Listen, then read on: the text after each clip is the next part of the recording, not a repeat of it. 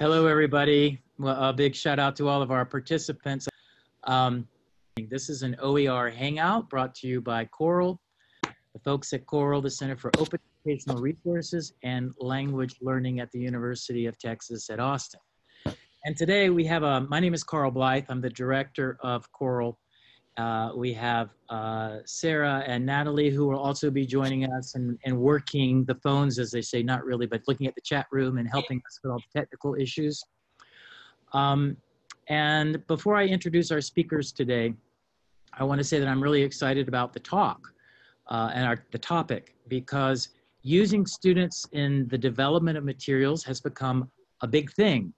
It's big in OER land, in the development of OER, and it makes a ton of sense. We want our materials to be student-friendly, and what better way than to have our students actually be members of the developmental team. And so today we have two groups of people from Boise State and from Virginia Commonwealth University talking about their projects. And I don't have a lot more to say because both of them will be discussing that and kind of what they're doing. Kelly, Arispe, and Amber Hoye from Boise State are going to go first. As I said, they are going to talk about a project that is really about a repository that they've created at their university. The foreign language faculty, as I understand it, are joining together to create then these different objects, and somehow they're incorporating their students. And they're going to talk for about 10 minutes, and after that, then we'll give it over to the team at Virginia Commonwealth, and Kathryn and her colleagues will talk to you also about their project, which incorporates undergraduates at different levels in really interesting ways, kind of playing different roles. Okay, so Kelly and Amber, the floor is yours. Great. Wonderful. Thanks, Carl. Yeah, thank you, Carl. Thank you for your time and joining us today. And so we just want to share with you our presentation for today. So we thought it would be helpful if we can provide some visuals to walk you through this. Our goal is to talk to you a little bit about how we got to this place of creating a Pathways repository of open educational resources for foreign language teaching faculty, and how we incorporated our students in that process. So I'll be talking about the mission and the growth and why we got here, and then Amber's going to talk a little bit more about all the nitty gritty, the logistics, how do you hire students, how do we compensate them, all those kinds of things. Yeah, so we hope that's helpful, and certainly please, we will be very dependent upon all of your great questions after. So first and foremost, there's two principal points of departure for us in the context of Boise State University, and specifically within our department and the state of Idaho. There's been a large culture shift in our department, as you can imagine, as pedagogy has gone much more in the direction of communicative language teaching, and we really wanted to have the lab portion of the curriculum, specifically at the lower division levels for our undergraduate students. We wanted that to be in line with CLT. And so Amber's going to be talking about how she was able to leverage that in conjunction with our conversation assistants and through a variety of means. So that was the first impetus. And then the second, in my role as program coordinator for our teacher education program with our secondary students in French, German, and Spanish, I've been part of the content and teacher enhancement standards revision at the state of Idaho. And in 2015 and 2016, those took major shifts in terms of aligning to national standards, which was a very positive turn. But you can imagine that puts a lot of onus on our K through 12 instructors to all of a sudden shift what they've been doing in their practice. And so we thought it was an opportune time to be able to create a space where we could bring lots of people into the fold to create classroom-ready materials that could support both of those missions. And so the repository, we call it Pathways, is really chock full of 500 plus classroom-ready materials. So they are from start to finish. They include a warm-up, a cool-down. They're innovative, so we like to think that they're aligned to best practices in world language teaching. They promote principally interpersonal speaking activities, because we found, and certainly through my research, that is often a pressure point for a lot of our K through 12 instructors, as well as for some of our adjunct faculty. We rely heavily on our adjunct faculty, specifically for our lower division courses. And so while it's one thing to provide professional development opportunities, oftentimes the big barrier is in that time and how can they create activities that are going to leverage those best practices. And so really this is a repository that serves K through 16 world language classrooms. And we also recognize that, you know, the speaking is something that our students desperately need. And so we wanted to really support that. And obviously we come from a very rural state, so it really matters to us that the language teachers that are especially in rural areas feel that they're supported, but not only from this top-down approach, but they're invited to participate. And so we really espouse an open pedagogy framework. We believe that's missional and a social justice mindset of allowing everybody a seat at the table, and everybody has something to offer. And we're going to really focus on that student focus today, but we can also get in if there's questions about what that looks like for rural areas too. So it might be helpful to talk a little bit about who is involved in this community, and I'll explain the role. So I'm the director of our Language Resource Center, and Pathways kind of had its impetus, or its kind of its kicking off point in our Language Resource Center, like Kelly mentioned. So all of our lower level courses have 30-minute conversation labs, and we were working really hard to make the best out of those 30 minutes and really make them fruitful, make sure that students were having ample time to practice speaking. And what we did is we started to develop these activities like Kelly mentioned, so that they have a warm-up, a main activity, they have a cool down. And rather than just keep them to ourselves, we decided, why not share these with the faculty at our university, with our community college partners, other universities here in Idaho, but why don't we also share those with our K through 12 partners? So you can see here we have quite a large variety of different roles in our community, but I think what Kelly mentioned is really important, is that everyone has an equal role, everyone has something to contribute, and especially our students. So I think on the next slide we'll talk a little bit about the breakdown of that. But who are our students? I think this is helpful to know. So we have students from all different backgrounds, but we do have a threshold. So we ask that our students be at the advanced level in terms of their oral proficiency. Many of our students are secondary ed majors, and this is really great experience for them before they get into the classroom. We have many heritage and native speakers who are working with us, students that are taking language courses, or students that are even volunteering. They're here to learn English here at Boise State, and they want to donate their time. We have a vertically integrated project that I'll talk a little bit more about, but not anyone can join. We do have a threshold. We have quality control in place, and there's training that takes place, and there's really kind of an informal interview that takes place before we let someone join the project or the community. Sarah, how are we doing on time? Can you just show me with your fingers how many more minutes we have so we can make sure we're doing okay? Okay. Yeah. All right. Yeah. So the students who really are working to create many of these activities are conversation assistants. So like we mentioned before, we have these conversation labs each week, and they're actually a flipped approach. So the students aren't participating online. They actually come to our lab face to face. We've actually ironically gotten rid of a lot of our computers, and we've tried to turn our conversation lab into more of a gathering space, if you will. So the conversation assistants, not only do they lead these 30-minute conversation labs, but they're actively working to create the activities. And that's really great too, because students, when they're creating the activities, they have a better idea than Kelly and myself, for example, of what's going to be interesting to students, what's really going to hook their attention for those 30 minutes. What are some of the cultural antidotes that might be, you know, kind of shocking or interesting or thought-provoking?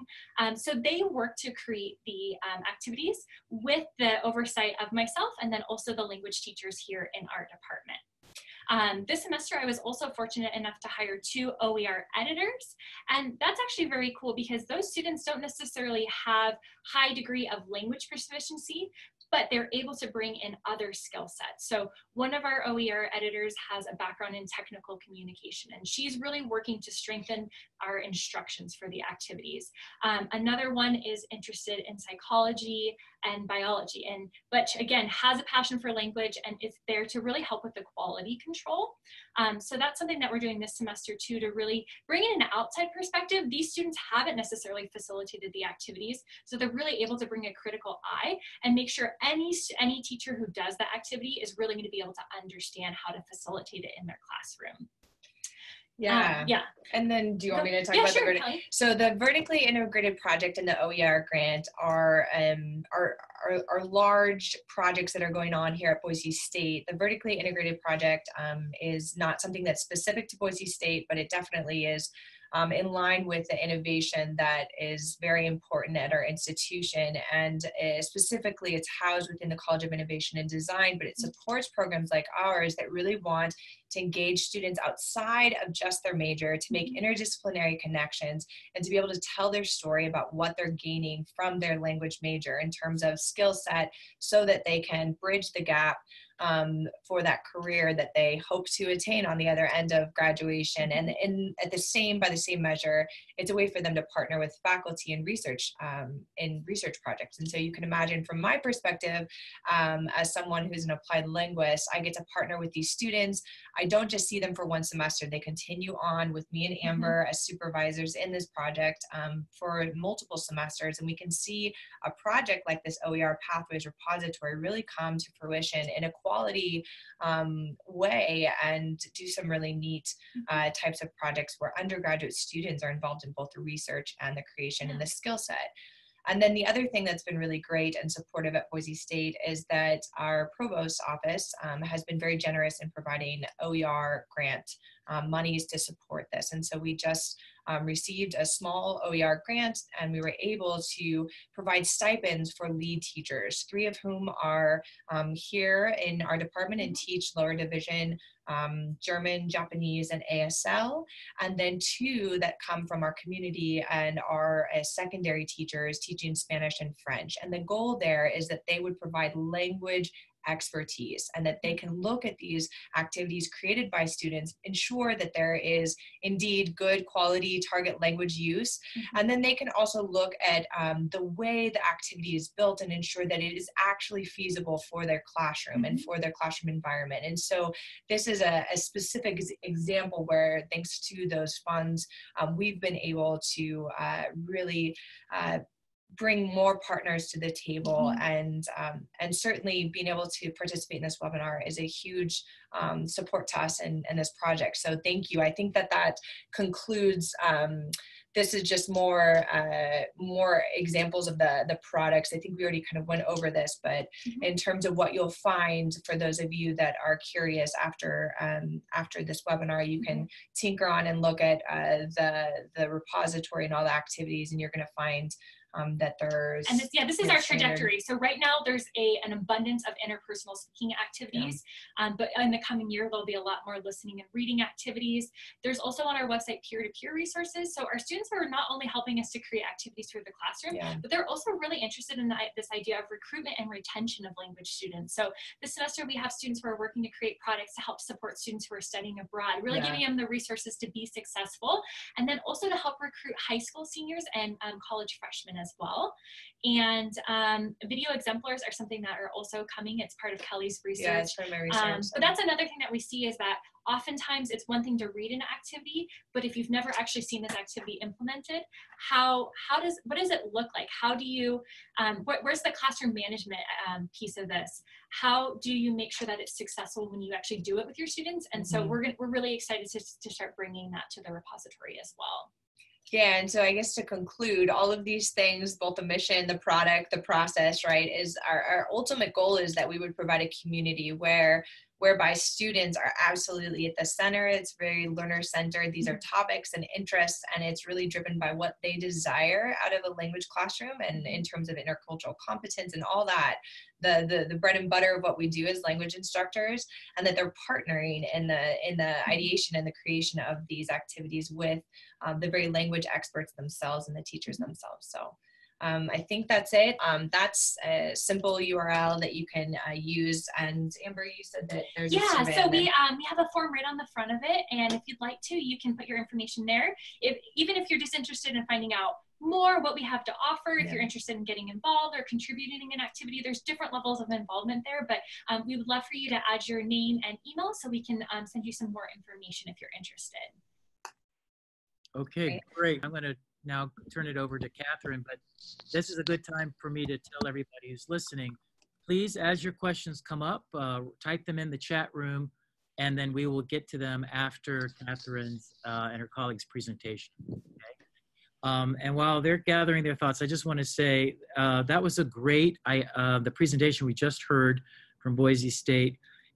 Materials become so much more than what we tend to think of them. They're no longer just a textbook or then the kind of static content. I was writing down then like ideas like community of practice. The materials become this nexus or a catalyst for so many different things. It's a social network, a professional network because it's attached to their careers, community of practice because you've got all these kids who are doing all these cool things, teaching each other. So I love it. It's great. Okay, so that was the Pathways project again from Boise State. And just to let you know, boisestate.edu/worldlang/pathways. Okay, Kathryn, it's your turn. What's going on at Virginia Commonwealth? Okay, well, thank you so very much. And I'm going to push this back a little bit because I would like to introduce my colleagues who are here with me today. And I don't know if you're seeing the whole thing, but at any rate, I'm Kathryn Murphy-Judy, and my name is Migui Dorelli. I'm an adjunct faculty of French and librarian at Virginia Commonwealth University. I'm Laura Middlebrooks, coordinator of the Spanish program here at VCU.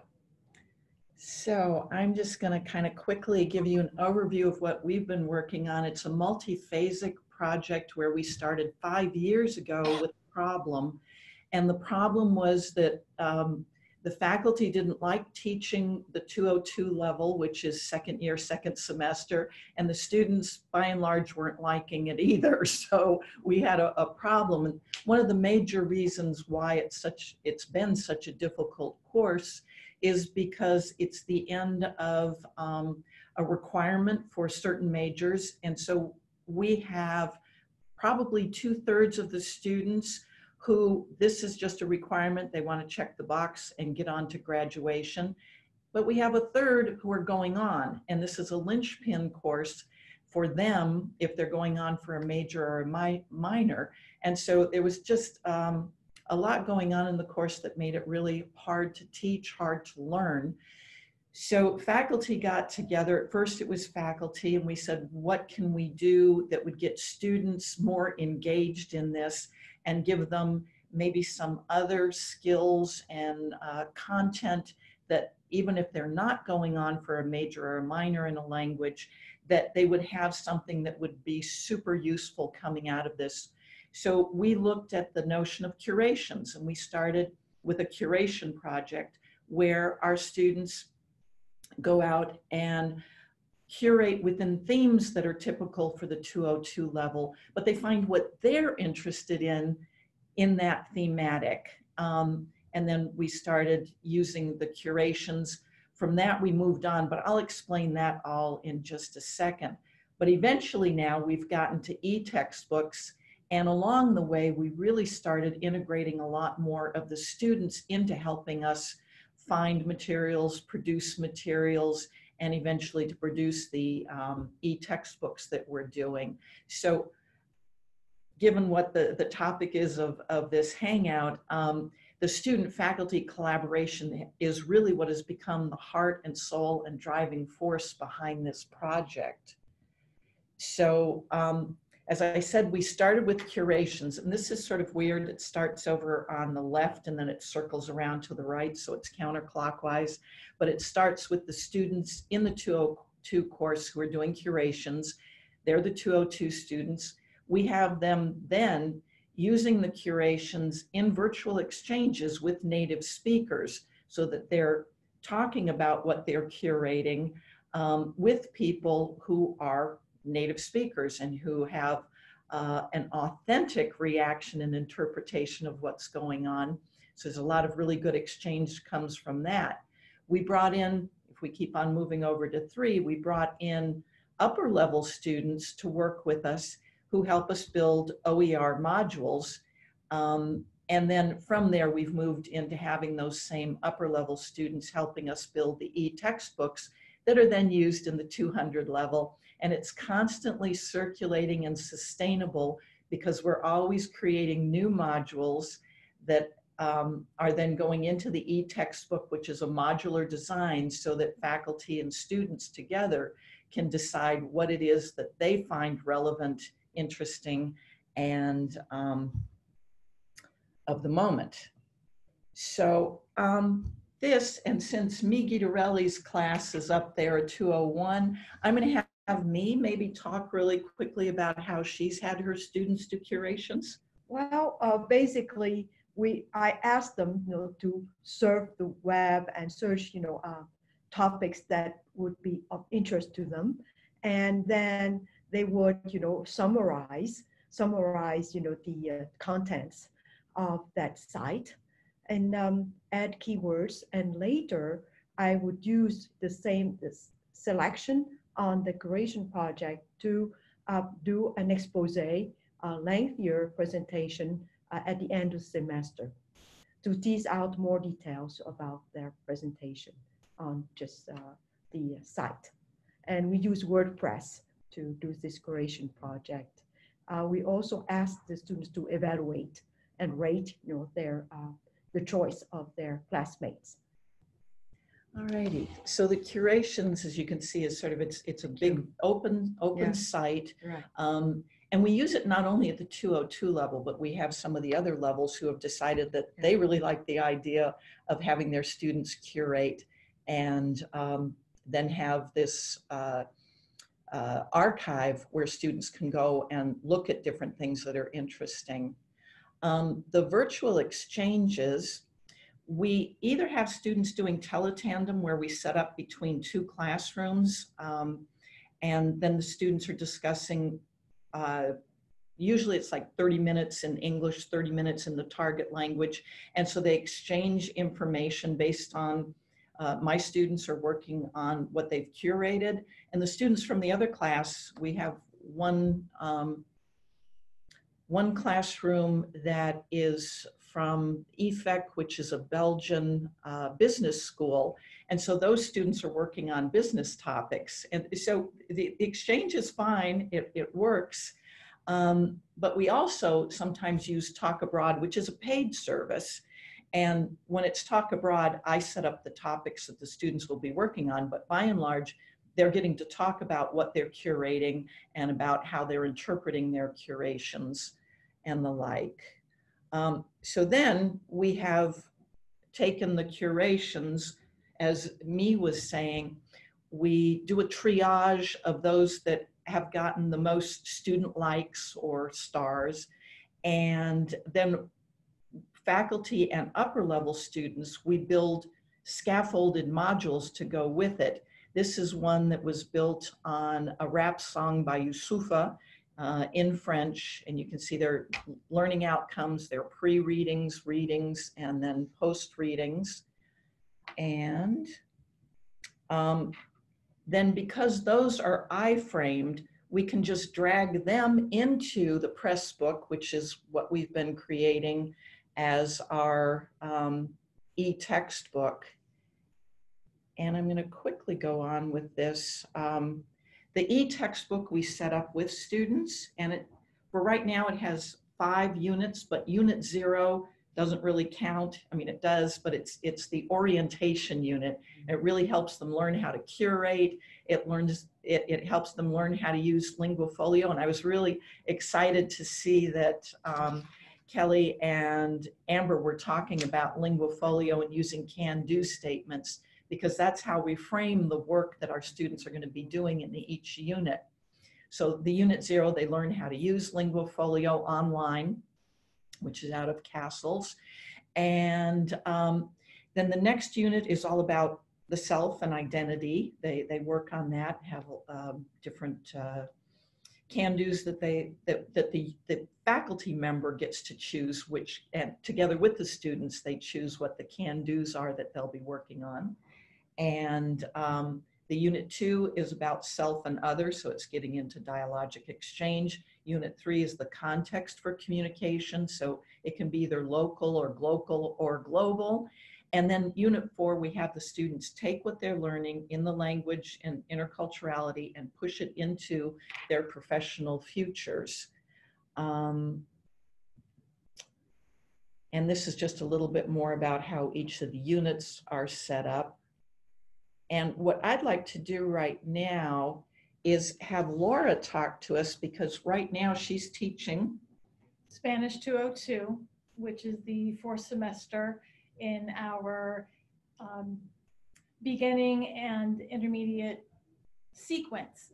And I'd just like to share with you one anecdote. On the first day of the semester, I announced to my students, of course, in the target language, that there was no $250 textbook that was required for the course. And immediately there was a visceral reaction among my students. They sat up in their chairs, they looked at one another and leaned forward and became instantly more engaged, because they were hearing an instructor saying, the faculty understand what it's like to be a student, to be struggling with finances. And many of our students not only study full-time at BCU, they also work part-time, and some students work full-time. So they are juggling a lot, and finances are very tight. So when students are aware that faculty have made this choice, keeping the student needs in mind, it changes the entire dynamic of the course. Part of what we do throughout the work is evaluate what the students are thinking of it, because this is all about the students. When we're working with the upper level students, there's a constant dialogue that's going on. But with the 202 students throughout the semester, there are these kind of exchanges going on. And I just wanted to share with you, this was from the spring semester when I used Atelier Réel in a French course. The students didn't particularly like the introductory unit, so we've been working on how to fix that so that the Unit 0 is something that's a little bit more engaging.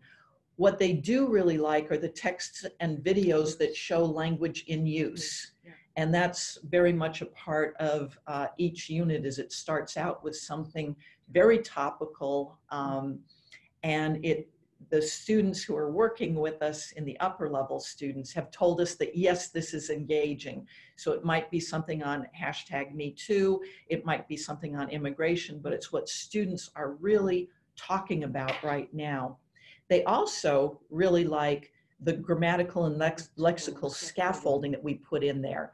And that scaffolding is to help them as they're working on their curations, and we see that they need some additional help, perhaps in the pluperfect tense or something that they're just not quite getting. Yeah. We can slide that in, have it a part of the unit that they're working on so that they can interpret what they're reading better. But also, because they're doing so much production, we can work with them and say, what do you need in order to be able to have interpersonal conversations about this? What do you need in order to do presentational oral work on this? What do you need in order to have presentational work, written work on this? So we're able to scaffold them where they need it, rather than us starting the unit by saying, we're going to work on the subjunctive. We work on the subjunctive if they need the subjunctive.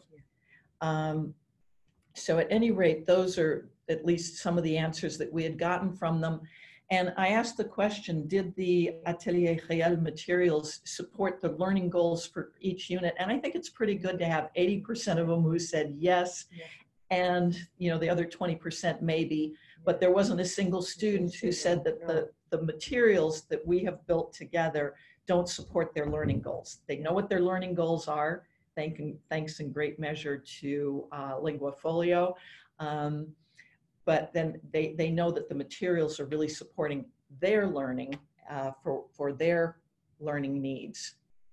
So this is just a picture. These are two of the students who have helped us put this together. And that was 2 summers ago as we actually built the 4 units. They were there with us building what the 4 units would look like. They're with us building the modules and the OER units. And what I love about the students is they're really honest, because we may be geeking out and saying, oh, this is so cool. Oh, look at this subjunctive. Oh, man. And the students will go, oh, no, no, no, no, no, no, no, no, no, no. And they put a real reality quotient back into our creation and development.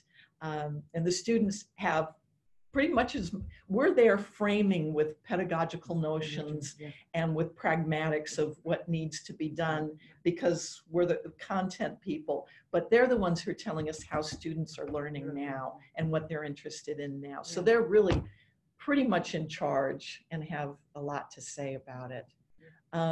We do have an article or a chapter in a book that came out recently. Their link is there for anyone who'd like to go and read it. And it explains a lot more of what we've talked about here today. And so those are questions, and I'm sorry I didn't get Laura's email in, but it's middlebrooks@vcu.edu. So anyway, that's ours. Thank you. Thank you. Thank you.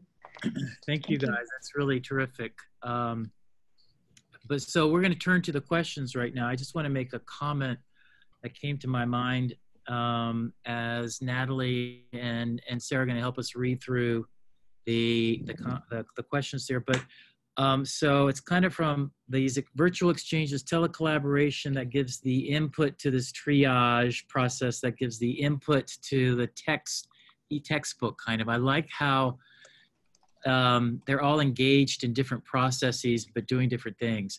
And what it made me think of is the idea that I keep talking about, and that is that materials are an applied form of scholarship. So those of us who are into OER or even just materials development, I think that it's really important for our colleagues and other people to understand that these are not just easy things to do. There's a process, and I think Kelly mentioned earlier on quality control. We want to have quality content, and it takes time and it takes effort. And that was clearly the notion of triage. Some of this stuff is not going to make it in. It doesn't. Right. That's really very important, that you've got to have some kind of built-in quality control. And that comes back to this notion that they're learning a lot. So in the digital humanities world, they talk about generative scholarship that you could create with your students.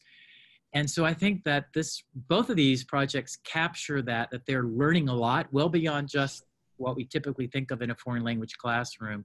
Like at Boise State, the OER editors are adding something, they're adding lots of things. Okay, so let's get to some of the questions. A question about quality control. And she didn't quite understand, and frankly, I didn't either, the notion of quality control and the Pathways project. Sure. What did you mean? Could you just expand a little bit on that? Yeah, absolutely. When we gave this presentation at Calico for the Teacher Ed SIG, I started with prescriptivism is alive and well, for better or worse. And so sometimes when we put materials out in an open way, right, there's instructors and professors who are well-intentioned and are concerned sometimes to see mistakes that upper division, even advanced level students will make. And that's part of the development process. As applied linguists, we can certainly speak to that as very normal. And yet, how do we ensure that if this is branded from a department, from a language, right, program, that we are not inhibiting the process for the very learners that are consuming these materials? And so the quality control came from that concern, is how do we ensure that, and I think that's where the teachers really can join in, because we have so many teachers who may not understand right now how to leverage a communicative interpersonal speaking activity, that actually is a big ask for somebody who's been in the field for 20 plus years and has seen their entire discipline do a 180. But they sure know how to take a product and polish it and provide some, not only from a grammatical standpoint, they can provide lexical variation, vocabulary, right? These very beautiful expressions that may be in their own language variation. They can provide an input that's meaningful, and so that's how we have tried to engage that. We found that we do OPIs in our specifically in our Spanish program. We have an OPI at the beginning and at the end, but also in our French and German we have one at the end, and so. And then of course our teacher educators have to do an OPI for certification, and so that's a measure that we found has been helpful, and just ensuring that they indeed are at a level where they can use the language fluently and consistently with what we believe is important for those inputs. And to follow up with that, I think we've really tried to take a proactive approach. So on all the activities, everywhere on our website, we have kind of a blurb at the top that just says, hey, these activities are a foundation. We need your collaboration. We welcome and we want that in order for these activities to really become their polished form.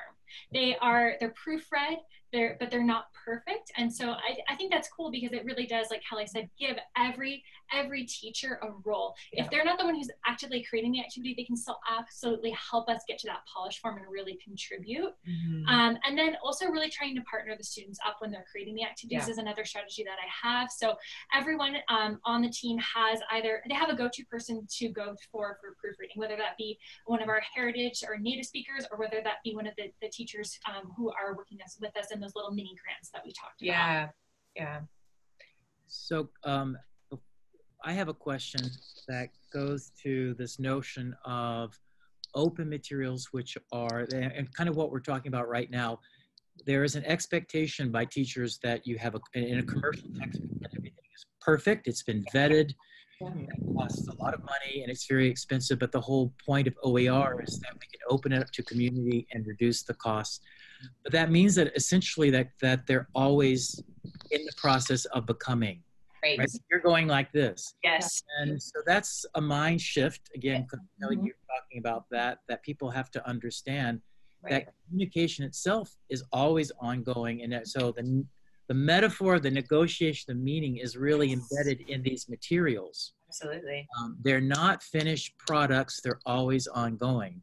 Absolutely. So my question to you is, wow, that's a lot of work, because that means that you're constantly editing or updating.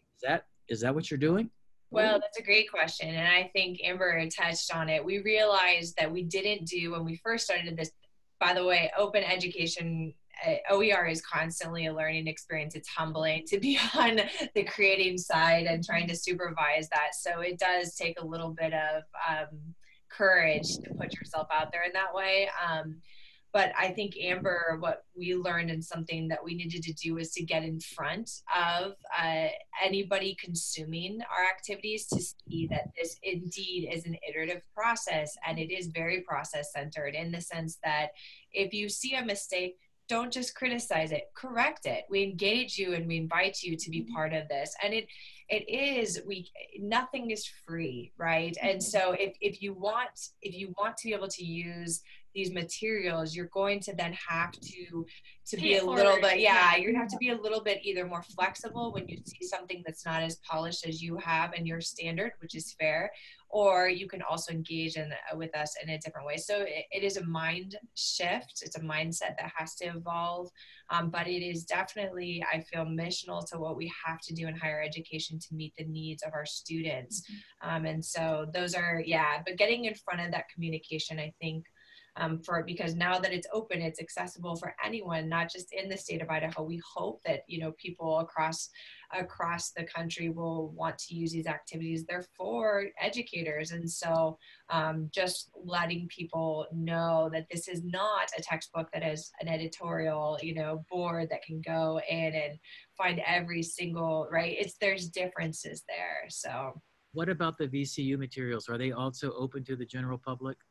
They are, as it stands right now, like the Atelier Réel, it is open, people can get into it, but we don't have it in a form yet where I can hand it off as a template so that others can use it. That's what we're supposed to be working on this whole year.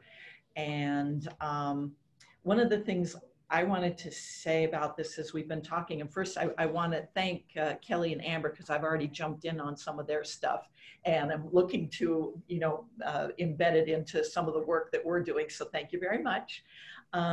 But also one of the things I'm finding with our students at the 202 level, I've already had 4 students leave the 202 level, decide to do either a minor or a major in French and work on the project. Oh, because cool. they've gotten really excited about it and they want to continue it.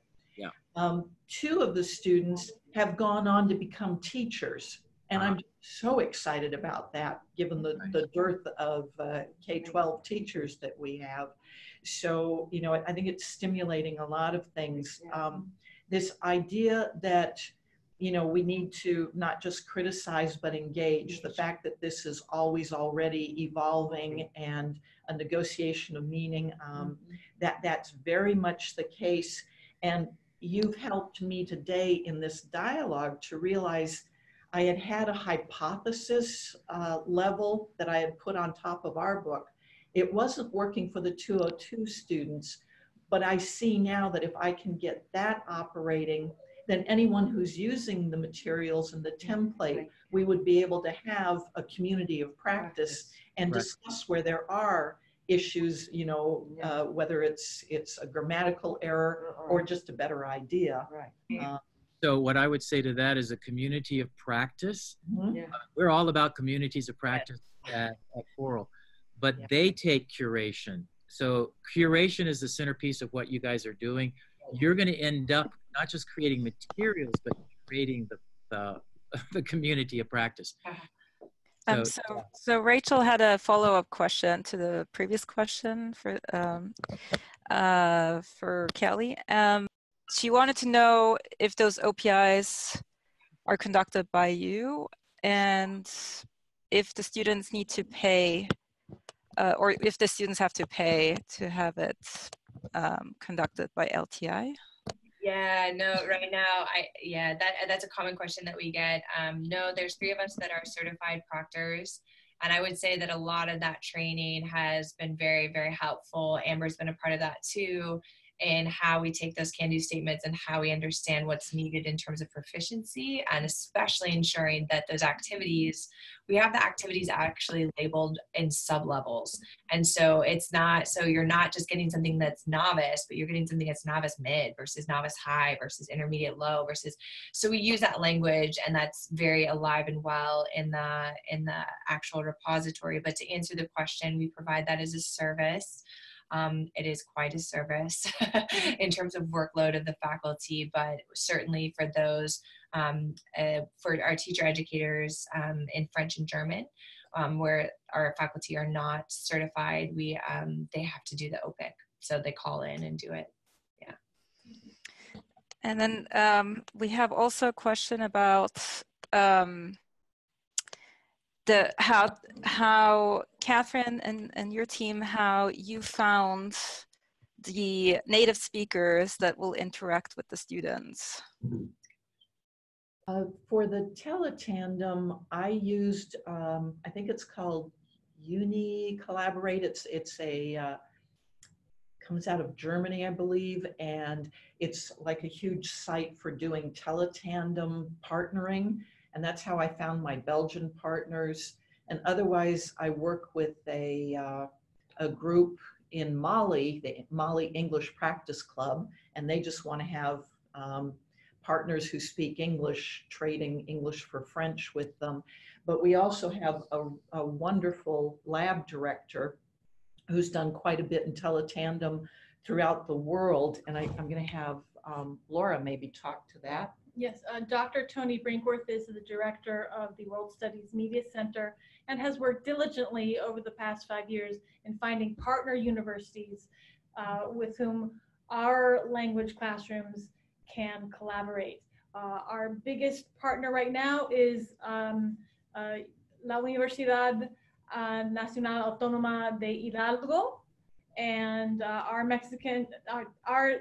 English-speaking students are matched up with their Mexican students to have a real life and real-time conversations back and forth. Again, half of the time in English and half the time in Spanish in one classroom session. Are those in audio only or also audio and visual? Audio and visual, and the platform is Skype. Okay. Then there was also, for the same process, there was a question about the upper level students. How do you involve those? Is it part of their coursework? Are they paid? We have gotten money. We've probably managed to pull in around the university close to $50,000 in monies to pay students. So we've had those kind of monies and also to pay some of the faculty. But we also can use federal work-study money to hire the students as research assistants. So they're research and development assistants, and they're paid through the federal work-study program through our university. And then we also have two different kinds of courses. We have sort of an intern or experiential learning course that they can take if they'd rather have credit. And some students would rather have credit than get paid money. Yeah. And so those students will either take the internship or the independent study. And so we've been able to hobble together getting some kind of compensation for the students. And one student just does it because she loves it. Yeah. And this is an example of having enough options to meet the student need, which is very individual. Right. Yeah. This way we're engaging different students with different needs with this project. Yeah. I'd like to ask a general question for both of your projects, and that is about open copyrights, the actual licenses that appear, because if you're involving lots of students, they often don't understand the ins and outs of copyright. And an OER isn't an OER unless it has an open copyright, an open license. So can you tell me how you guys handle the whole issue of open licenses? Carl, I would say that most faculty don't know how that actually. Yeah. I'd be happy to jump in and answer this one. So it's definitely been a learning process, and I feel like we have reinvented the wheel 5 times over, because we started and we made all these wonderful activities, but then we didn't think about copyright. So we had these great images, and we'd have like commercials and newspaper ads and all kinds of this stuff. And then a lot of that, unfortunately, had to be redone because we didn't think about it. So those of you who are listening in, to really take this to heart, because you can save yourself so much time. But what we did is we really went through and we just provided resources for the students, and I'd be happy to share this with anyone. It's on our website. It's on our repository. It's on our repository. We have a list of design resources.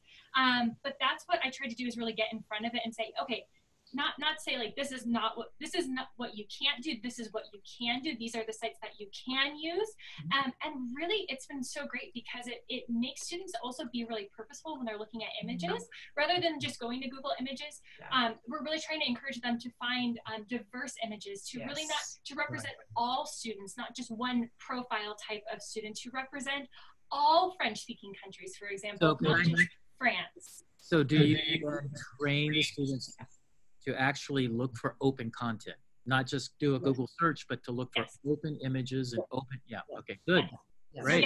So they learn about that from the asset part of it. So in terms of the photos, video, audio that we're including in our resources, but then they also learn what licenses to apply to their own work. And that's going to depend. Like one of our graphic design students, she is giving people permission to use, but not to modify. And she made that choice. Whereas with our activities, we're giving the option for people to use and modify, but not use for commercial use. So yeah, we train the students in that, but I have lots of resources, and I'd be happy to share that with anyone who's interested. This is me, Guidarelli. I'm sorry, I'm an adjunct faculty, but also my full-time job is that of a librarian.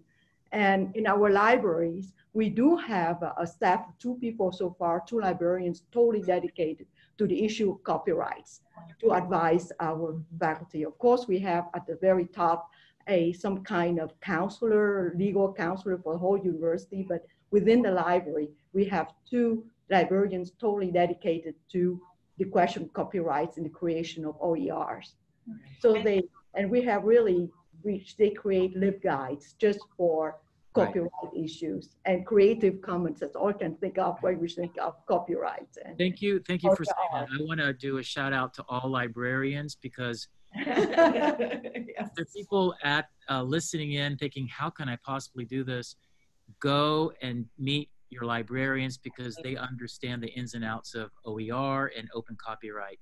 So I mean, it 20 years ago, we thought, oh, the digital is going to kill the libraries. Not at all. The libraries are more active and vital to scholarship than ever, but it's all digital and now it's all open. So librarians are keys to all these projects. Yeah.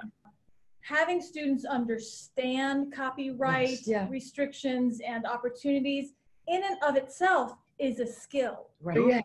It's digital literacy. Digital literacy. Yeah. Exactly. Yeah. There is a comment from Bridget Mariano from, I guess, the Virginia Department of Education, I guess, is about to launch the Go Open Virginia repository for PK through 12 districts in Virginia. And they would like to reach out to both of your teams and potentially fold your work into the state level repository. The repository may act as a great bridge between you and the secondary students who might ultimately attend VCU and participate in your 202 courses. Which is exactly some of what's been happening. We have a couple of teachers who have seen us present at the Foreign Language Association of Virginia, and they've started doing curating, and so they connect into our curations with their students. And we've been going out into the high schools and talking to students about how to be a good language learner and what they need to do to prepare to continue their language learning at the college level, whether they come to VCU or go somewhere else. And so we show them some of the curations, and they will already start participating before they even come. That's great. I think previously there was a question about the if the introductory, the unit 0 was in the target language or in the L1. It's in both. When in the book itself, it's in target language because that's where we're starting. But I have it in translation in an appendix. So if there are students whose skills are maybe not up to quite understanding that topic or all of the different topics that we cover, which include copyright, that they can then go and at least get some scaffolding through the English and then come back to the target language. Yeah, she was wondering if they were able to use, to manage learning, to use ICT in the target language. Yeah. Okay. So Natalie, I see we're coming up on the hour. It's almost time. I guess I want to try to wrap things up, but then bring in kind of last concluding comments from both of our teams. I've been talking about OER at COERLL now for 10 years and more than that. But anyhow, I've noticed that there is a shift going on. When we started this, many people hadn't heard about open education, but more than that, they were surprised when we were talking to the teachers in particular about developing their own materials. And often I would get the remark, well, I'm a teacher, I'm not a textbook author, as though those two things were completely divorced from each other. And I would say, well, you create all kinds of materials. You do quizzes and you do activities and you do syllabi, and but more and more I find that people are much more open to creating materials, and maybe not to the extent that that your two teams have taken on, because it is a big, it's very time consuming. But what, I guess to both of you, what would you tell people who are thinking about, what kind of tips or ideas can you give to people who are contemplating jumping into the wonderful world of OER, making their own materials?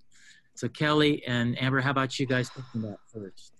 I would say start small. I think that's the advice that Kelly and I have often gave when we love to work with integrating educational technology into the classroom, and we always have overachievers. We always have instructors who are like, I'm going to redesign my whole course, or I'm going to incorporate 10 apps into my classroom this academic year. And I think that even if you just think of, is there one activity that you have that's maybe special, something different, maybe start with that one activity and see if you can find a place on OER Commons, on one of these existing repositories, to share your work and get feedback. You don't have to host your own website. That's what's so cool about a lot of these repositories, is there's plenty of places for you to share your work, get feedback, and maybe even collaborate with people and see if they can adapt your work for different audiences or even different languages. But I think just starting small and being iterative, getting feedback and making changes throughout the semester or throughout the year is going to help you to be much more successful, versus if you try to bite off too much, you're going to be frustrated, and you might not complete the goal that you set out to do. Yeah. Right.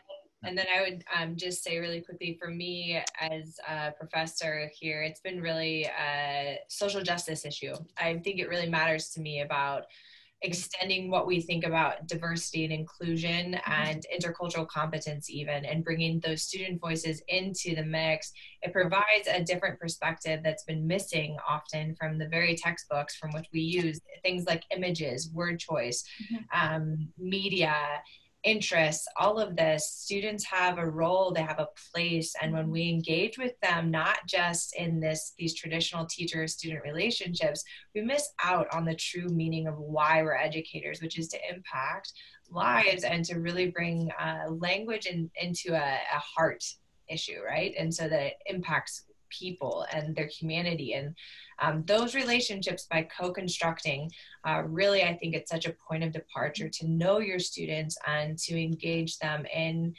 the learning process from a place of agency and to empower them in that process. So that for me, I think, is what continues the drive when on the day when I feel a little bit overwhelmed maybe from the process and from curating, and that mission is really deep to near and dear to my heart. So Great, thanks. Yeah. What about VCU?